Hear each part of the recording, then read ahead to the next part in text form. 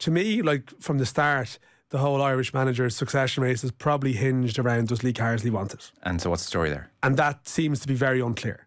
It seems to be, and that is the thing. If you could probably get inside Lee Carsley's head, like you might have an idea of what's going on. But he did speak to them. And to be fair, he did speak to them. Yeah. Well, we're assuming. Oh yeah, like as in, there's no way they have proceeded with this process without being aware of where he stands. We don't know if that morphed into a full-on interview because he's interested and that he's speaking to them again as part of stage 2. Yeah, and what you have as well is he's been mentioned in relation to other jobs. I'm not sure how serious some of those links are, but some of them he's clearly one of those names that is.